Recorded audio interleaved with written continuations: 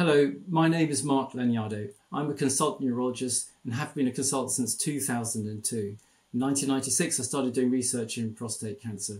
And one of my main areas of interest is prostate cancer, making sure that we can deliver treatments that are proportionate to the problem and also respect the needs and particular values of individual patients. Now, early prostate cancer is very common, as we know.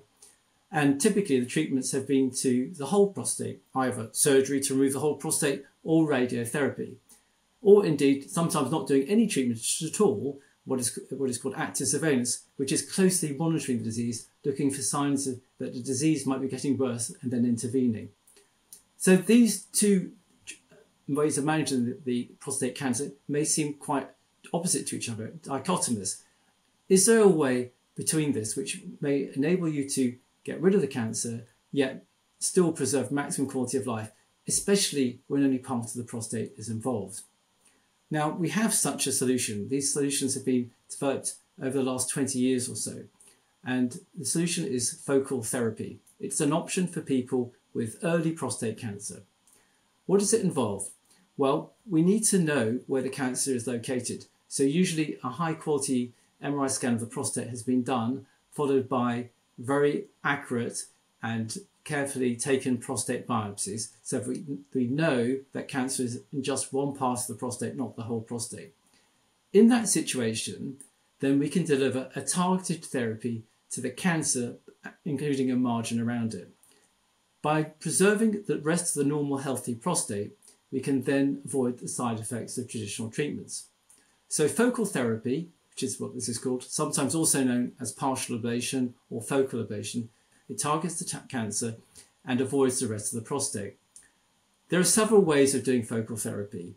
The commonest way in this country currently is high intensity focused ultrasound, also known as HIFU. Another way of doing it is called NanoKnife or irreversible electroporation, and a third way is cryotherapy using freezing.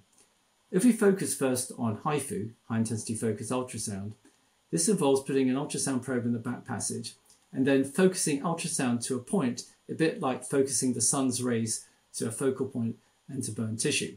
We can do the same with ultrasound energy and very accurately ablate or destroy parts of the prostate with a margin around it. We can also be sure to spare the tissues around it. And if we combine the focal therapy with MRI guidance or imaging at the time, we can make sure it's very, very accurate. Now, we use HIFU mainly for cancers at the back of the prostate.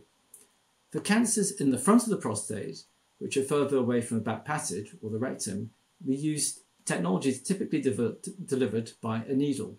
These needlepoint technologies include NanoKnife and cryotherapy. I'll talk a bit more about NanoKnife. NanoKnife involves putting needles around the tumour in the prostate gland, and then we deliver electrical currents between the needles. These electrical currents cause the cell membranes of the cells with the cancer to break down and die, so the cancer dies. Now, the tissue between the needles is ablated or destroyed, but not around it.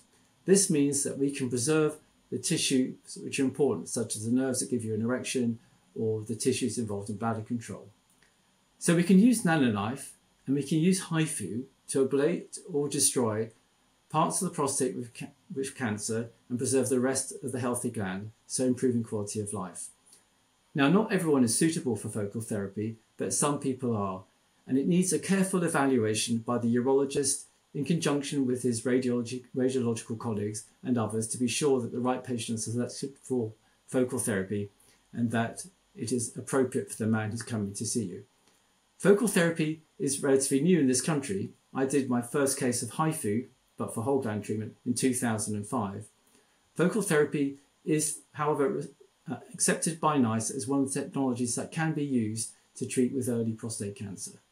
So, for men with early prostate cancer, focal therapy represents a new way of managing disease with less potential complications, yet achieving the objectives, that is to hopefully survive and not die from prostate cancer.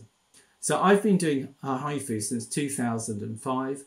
I've been doing NanoKnife more recently as it is a newer technology, but I also do robotic rectus-sparing radical prostatectomies. I've done thousands of these procedures, so I use focal therapy as one of the ways of managing men with prostate cancer to to make sure it's proportionate to the needs of the patient and the cancer. So we can then tailor the type of treatment and the intensity of the treatment to what is needed, rather than making our available treatments adapted or used for everyone almost willy-nilly of the disease characteristics or the patient's preferences.